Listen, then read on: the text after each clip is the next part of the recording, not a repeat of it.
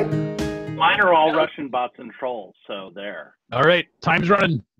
Here we go. So welcome to Monday Morning Human Intelligence. So you got 30 minutes to shake up your brain and get ready for the week ahead. So what we've got today is Ken Kato. We're going to get an introduction from him. We have some new folks that are joining us. Hey, Prescott, thanks for joining us here as well. So we do have the chat that's going. So we're open for questions as we go through the discussion. For those of you that are members of our Slack community, we have a Slack thread that's set up. You can also, if you're not a member of the Slack community, please talk to us and we'll get you added onto that as well. So we're thrilled to get started. We're going to talk about lean and agile and applying that to the real world. So I'll go to Rebecca to do a quick intro for Ken. Yeah, and thank you, Ken, for being here. I'm really excited to have Ken join us today. He's a really good friend of mine, and he's a Presidential Innovation Fellow representing the White House, and he's working in the Office of Navy CIO CTO. And as Dan mentioned, we're going to be talking about Agile, but the human aspect behind it, like psychological safety and things of that nature. So thanks for being here, Ken. Really excited. Thanks so much. So I guess let's get started. Well, actually, can we do one thing real quick, just in the interest of user experience? Let's launch a poll, and we're going to find out where people are frustrated at work. So here's a quick poll. You should all be able to answer it this time, even though you're all panelists. And we're just looking to see which of the following things mostly is the biggest source of your frustration at work. Got the answers coming in, so in the poll. So here's the results. So it looks like unclear priorities is in the lead, but a pretty good spread. Unfortunately, nobody is saying that everything is great. So let's spend some time. We'll talk about priority setting. We'll also talk about wasted effort and tools and lack of flexibility. So great. So Ken, we'd love to hear from you. I'd love to hear about your experience in lean and agile and applying it to not only running a business, but building software and just living an agile life. Thanks. So I guess a little bit of context where I am, where I came from might be of a little bit of help. So I come from doing startups in Boston. And post my startup life, I got into the defense business at MIT Lincoln Labs. The last notable startup I did in the Air Force was Castle Run, and I left that to become a President's Innovation Fellow, currently detailed to the US Navy, and I'm about to launch another software startup in the Navy now. So the biggest challenges I faced running a business to my defense life, and one of the one that top, ranks top, is unclear priorities for sure. It's interesting. So when I was in my very first startup, prioritization I had no problem with my day-to-day workload. It turns out I am absolute dog shit at being a CEO, but I didn't know this at first, right? I had to crash and burn to figure out I am a terrible CEO. I'm a great tech guy. I know how to find a company. I know how to, talk about it in bars, restaurants, etc.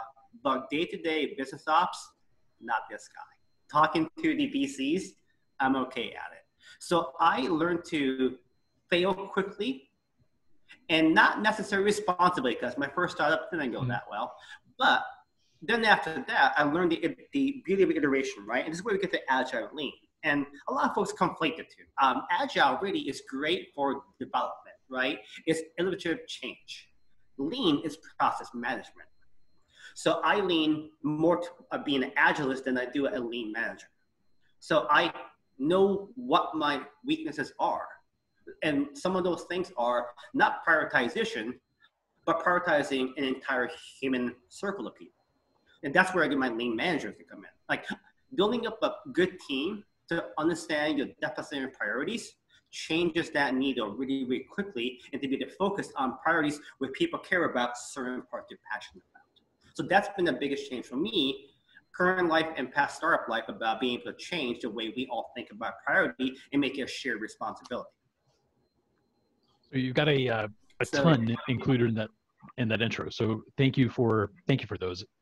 I'm interested in sort of that self introspection, right? So you're all about iterating, you're all about learning and moving on to the next thing. So once you learned that you were not a good CEO, how did you take those lessons, sort of do a personal or maybe even a group retrospective and apply those to your next venture? So once I learned that I was not a good CEO, and I mean, let's say for what I'm a terrible CEO. All right, you suck. Learned to hire. Yeah, I learned to hire CEOs. Like recognize what you are not good at. Like everyone thinks they're good at something, right? That's easy to identify, but accepting what you're terrible at, really different thing, right? So for me, like my mode of learning in response to failure is just really recognizing and accepting I suck as a CEO, right? No matter how much I want to change this. But what changed for me was hiring a CEO. So working with VCs, you have an opportunity to hire some really incredible seasoned CEOs. And here's what I learned, right? First of all, I have many long-lasting friendships with my past CEOs from past companies I run. And it became a really cool mentorship for me of learning how to be a better CEO, how to be a better founder, and also learn this really amazing thing where, and when you first start a company, you think getting a CEO means letting go of your company. What it actually does is it frees me to run my company. So a CEO does the tackling and blocking for you with the VCs and any other kind of business interest. The day-to-day minutia, frankly, shit that I couldn't be bothered with as a technologist. Mm-hmm. Good. So it seems like in order, yeah, so Rebecca, I'm going to come right to you because hiring a CEO and working with someone like that requires a lot of trust. So I'd like to go to Rebecca real quick for your thoughts. Yeah, so you've mentioned quite a few times that you're a terrible CEO, and clearly you have to fail to recognize that. I'm just curious, I mean, you didn't go into it and accepting the first time you failed, I'm a terrible CEO. How did you build up to that? Was it working with a group and building trust with the group where you felt comfortable to discuss your failures with them, or how did that work? So there's a couple of VCs I work with in Boston, which we had really great personal relationships and not just the business relationships.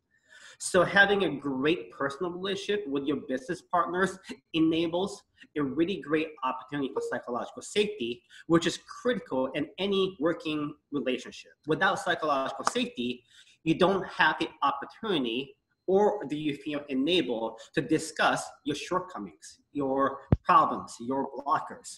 So having that available early on was really, really great so that I was able to get past this, how I'm a terrible CEO, show me how to do things better, really, really quickly versus dragging it along the VCs because they still believe in the fact that I'm a good technologist. They recognize what I suck at. And we didn't have to beat around the bush. So it was actually really nice. So Ken, I'm interested, folks, most are frustrated by the lack of clear priorities in their own business or their own work, their own organizations. So sort of, can you give us an idea of your approach to how to set priorities and how to stick to those priorities and not be diverted by the crisis of the day? Sure. We get used to, as we do a startup, it is the crisis of the day. You have to put out this fire today, that fire today, and you don't have time to plan for the next fire. Well, the trick is to really just to draw the line in the sand so that you actually start to change behaviors around you so you can actually stop putting out fires and start planning a day. So that comes with the different things, right? So personal life. If it wasn't for my calendar, I would be terrible at remembering all the meetings, right? So use it to your best benefit. I met some really great designers who have really cool creative uses with their, not just their calendar, but they also tie in with their own personal Trello board. So they use Trello in their personal life. Like I met designers, hilariously enough, like an entire apartment flat of them living together, and their chores are done in Trello. Hilariously enough, right? So, there are plenty of enabling tools available to us. Why not leverage them? We have this narrow mindset almost of this is for work, this is not for work. Why? So be flexible, I guess for me, is how I start to change how I think about prioritization and how to get away from putting out those fires. The moment I can make a plan and stick to a plan, I am less likely to have to suddenly pull out a raging fire because it will never be a raging fire again. Yeah, so I know a lot of the folks on the call have I'm sorry, Rebecca, please go ahead. Yeah, I was going to say, because you said Trello, I have to bring this up. because that brings us to tools versus people, right? So do you think, or tell me your experience in humans and then tools, right? So can you still be agile and get things done without having this amazing tool stack? Just tell me about that, because me and Trello have a very bad relationship. Even me and Slack have a bad relationship. Right. I have a bad relationship with technology. Right. I mean, here is the secret of being agile and lean. Visibility of work and communication. How you get those two things done, frankly, doesn't matter, right? We use Slack as a means for fast communication, but isn't necessary. We use Trello as a means to put something on the visible board, but you could accomplish the same thing with a whiteboard. Like, it doesn't matter how you get it done, but what will make a difference is how your team gravitates towards how they use that process. Do they use these tools to further the process of their work, or are they so sunk in the idea of, I have to have this tool to get this job done, or else, right? So for me, the correct thing is the tools don't matter. Listen to the people, get the feedback of what your team wants to do and what they want to leverage. And end of the day, there's a difference. So I guess I defer back to this really amazing quote I came across, where there's a difference between living and breathing and actually being an agile practitioner and doing agile. Doing agile gets you a 20% increase in your basic productivity. Being a practitioner gets you a 200% increase, because you suddenly shunt away all the shit that doesn't matter when it comes to, frankly, quote unquote agile, much like tools for the people. Yeah, so I love what you're saying, and I think my experience is that tools are easy. I can learn tools. I can watch some YouTube videos about tools. There's a community around those tools, and they teach me how to use those things. And people are difficult, right? People are messy, and people have things that are going on outside of work, and it's much easier for me to demonstrate competency in dealing with a tool than in dealing with a person. So I'm curious about you and the types of folks that you work around. How do you help them to see things your way, right? And lean towards the people and let the tool help those people to do their job rather than being the focus? Sure. So the thing I teach every junior engineer that they don't learn in college is really, really simple: empathy. If you approach any situation from a perspective of empathy, not what do I want to get out of this situation, is what does this person feel about the situation, the answer is very different. So that answer stops being tactical and it now becomes engagement. And that has been far more powerful to me. Now, here's the unfortunate truth in business, though, is that there is absolutely no way in hell that you're not going to piss somebody off. That you're not going to make someone stupid butthurt over something, that there's no way you can fix this, right? It is easier to change someone's mind than it is to change how they feel. So, I recently had a occurrence in the Navy where, because I'm doing a software startup and because I have the support of the CNO, VCNO, and the Vice Admiral for Military Acquisitions, basically the top three brass within the Navy, I have a lot of wide swath of pathways. Some people, career government folks, kind of hate me for it, right? They think I have the easy button. Hey, I don't disagree with you, and I'm sorry you feel that way. But truth be told, what they can't get over how they feel is that no matter how they feel about it, I'm still making a difference, and I'm not going to change what I'm going to do. I'm sorry you feel that way, but I'm still making a positive impact to many people's lives. I wish you could come along for the ride. The best I can give you is an apology. I appreciate that. I mean, that's not an easy thing to do in any environment, particularly in the Department of Defense. We have some deeply entrenched culture and behaviors that are not necessarily helpful. And I know we have other folks that are on the line that are also Scrum Masters. I'm a recently certified Scrum Master, thanks to Sagayo Studios and TJ, as well as Heidi, who's joining us on our call. We were in the same group there. So if we talk to you about priorities, we would expect that you would say that value drives priorities, right? You prioritize the things that are going to bring the most value to the work that you're trying to do. But the human that is, it's a human that determines that value. So how do you sort of balance the various positions, the various stakeholders, the various equities to get to some, the core of what the value is so that you know what you should be working on? So what drives value at the end of the day is what human beings want. So in order to understand that value, there's different methodologies, right? We have body stream mapping from Six Sigma, for example, that understands how to understand and give an intrinsic value of a process and the shortcomings of that process to increase efficiency. We can actually apply the same practice of body stream mapping from Six Sigma to human beings. And it turns out, especially in the DoD community, we are entrenched with just really long-standing processes that people learn to accept that's there. So my favorite thing is to be able to engage people directly and just ask a simple question. Tell me what sucks about this. And through user interviews, through human interviews, we have a better understanding of making a product that people actually want to use without guessing. So instead of trying to guess what people want to use and expect people to use the way you think it needs it, simply ask. So I think that's a great approach to a lot of things, right? So when you work with humans and you talk to humans, you learn about humans and what they need. And that's what Monday Morning Human Intelligence is all about. I know that you, in your work with Kessel Run, you went to the Combined Air Operations Center in Qatar, and you developed some software products that help to save millions and millions of dollars and continue to save that money while we're here today. But my experience in the military has been that value is determined by the rank of the person saying it's valuable, right? If a high-ranking person says, this is what I value, then suddenly everyone values that thing as well. And it's the way that we're built, and it's not necessarily a bad way. But how do you help advise these very senior leaders to listen to the folks that are closer to the problem and maybe adjust their view of what's valuable? So one of the things we did in Kessel Run, specific to the DoD and the idea of rank, is that we made a cultural statement early on that says rank doesn't matter. Now it does to a degree, right? Like no one's going to speak over the 06.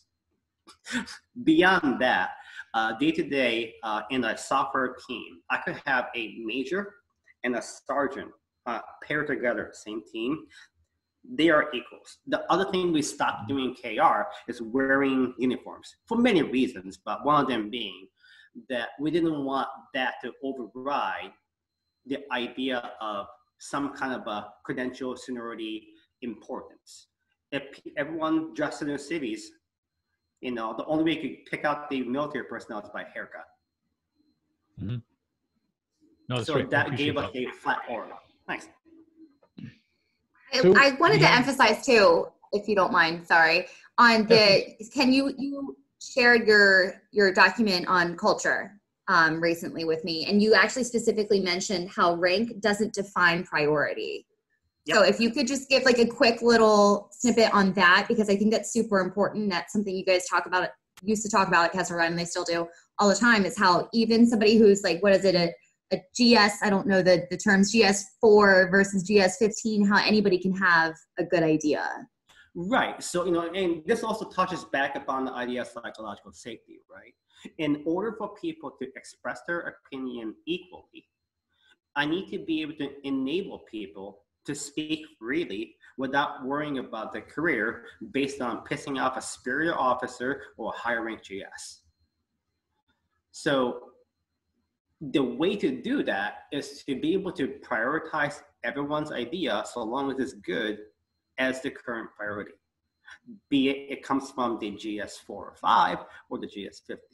It shouldn't matter. The moment you start leading priorities to rank, you run the risk of disagreements of whether or not there's value. Rank doesn't necessarily tell you if the value aligns, except for the wants of military leadership, which is a bigger picture of warfighting, but down to the tactical level of making software for you are two different prioritization stacks. So we've got now just under 10 minutes. I'd like to open it up to questions. So if anybody would like to ask a question, you can come off mute and raise your hand and we'll see you and we'll let you ask a question. Also, The chat is still working. We also have folks that can put into the chat your LinkedIn connection if you want to connect with other folks that are on this call. To have folks that are sort of similar thinking, along wanting to improve things and develop more processes that are more agile and lean. So, are there any questions from the group? So thank you for that, Ken. And I just wanted to go back to your comments about empathy and the tools that people use. And one of the things that I put in the comments is that transitioning from one tool to another, because you know that fundamentally and technically that new tool is better, can be very challenging in an environment where your users are committed and invested in the tool that they already use.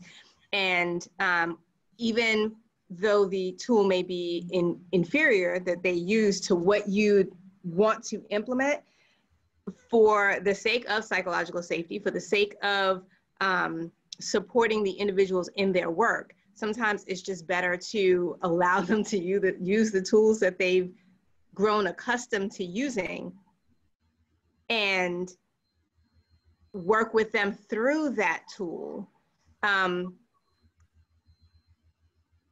With a potential future idea of transitioning later, or possibly finding ways of doing so incrementally.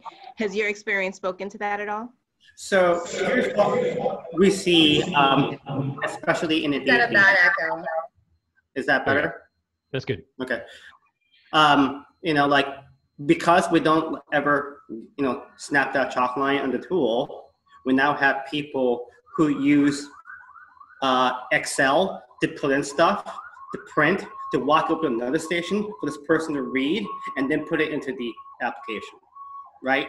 So the way I've discovered that I was able to get people to transition to different tools is I pick a couple of people from different business segments, right? Or different units, and train one enabler per segment of human beings, and just enable that person well. Like that, I could have a realistically productive meeting, right? I could have 5 or 6 people together, train them really well on the new tool, and then let them go forth to train. So give them the, you know, the power to execute and to tell their people, you know, give me feedback. Let's, you know, tell me when you can meet to do a great training with us, you know, with the new enablers, and then have this enablers group, you know, report back to me on when those dates are, and then kind of look at the dates and go, okay, how about this day is a sunset day?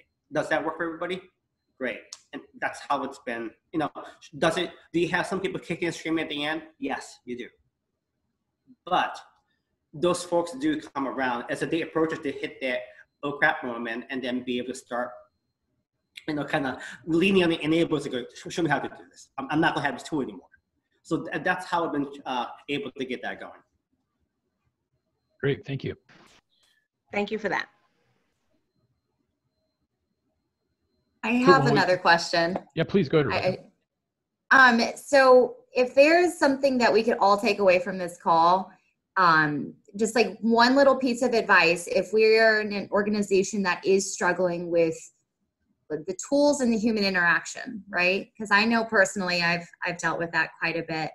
What piece of advice could you give us, at least from your experience, that we could take away from this?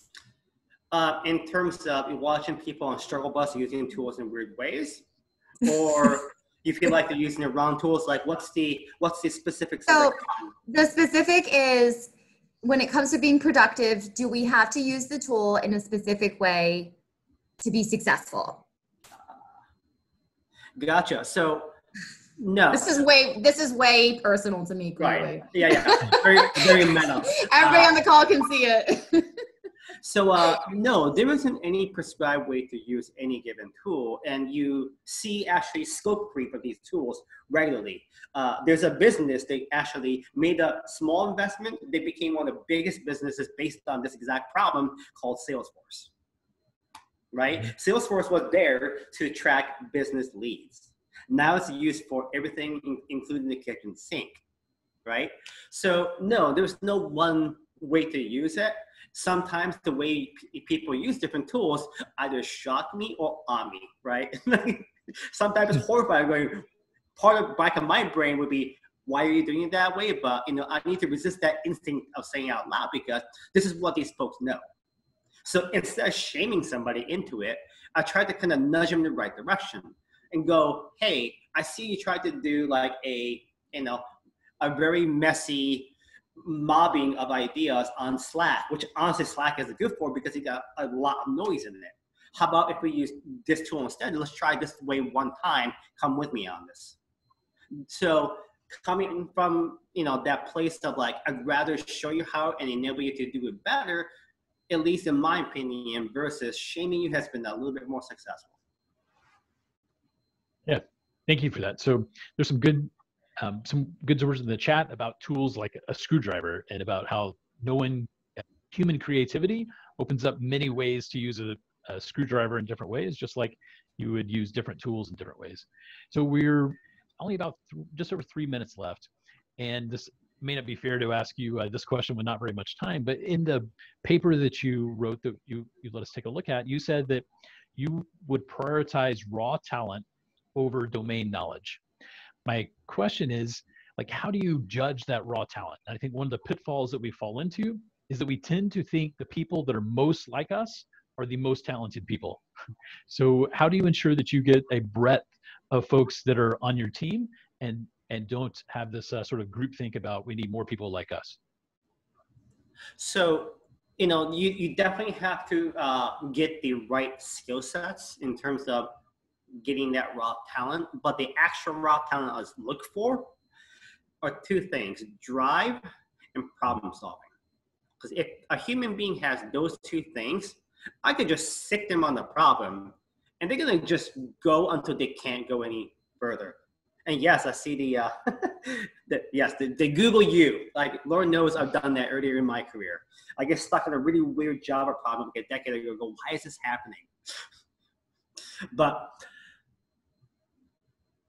it's really important to find the human raw talent, the features of that makes them drive towards a problem and not away from it. That, for me, is the raw talent that I look for.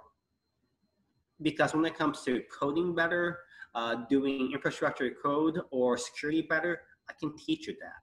I can't teach you to push so hard on a problem that you lose sleep over it. Right. So I think it's appropriate. Today is National Moon Day, right? So celebrating the landing of man on the moon, and that's all was a series of problem solving. And when you look into that and you look at the way that people were driven to do that, it really came down to connecting a person's daily work with that higher purpose. That when they were connected to a higher purpose, they were able to tap into their intrinsic motivation and able to keep solving problems and keep over and over and over solving the series of problems that were needed in order for us to humans to make it to the moon. So I think connecting people to the thing that drives them, and in your work in the Department of Defense, you sort of have a leg up on that, I think, where you're able to connect them to the higher purpose of the defense of the nation or to saving lives. So that seems like it'd be a great benefit for you. So thank you for joining us. We just have about 1 minute left. So if you're open to having folks connecting with you, we can point them towards your LinkedIn. And it'd be a great time to connect, get to know other people that are thinking along these lines, and be able to follow the great work that you're doing. Rebecca, do you have any closing words before we shift to the end? Yeah, apparently Ken can access the G Suite from Nipper or whatever it's called. So whoever said you can't, looks like you can. Connect with him, find out. There is a lot of high DoD CIO level exceptions to get that done, but it's possible. It's possible. All right. Awesome. Yeah, thanks for being here. Thanks, everybody. Hey, thanks. We'll look forward to seeing you next week. We'll have another great guest. Thanks, Ken, for being with us. I hope you have go ahead. Yeah, before we cut out, there was a request for information. What is the quickest way to share it? Is it here? Is it elsewhere? How should I do this? Let's do it. Send it to me. We'll post it on the Slack. And then whoever's asking for the information in particular, you can send a note to me. We'll get you onto our Slack as well. And we'll make sure that's shared. So thank you. Awesome. Time's up. I appreciate you being with us, and we look forward to next week. All right. See you. Thanks. Bye.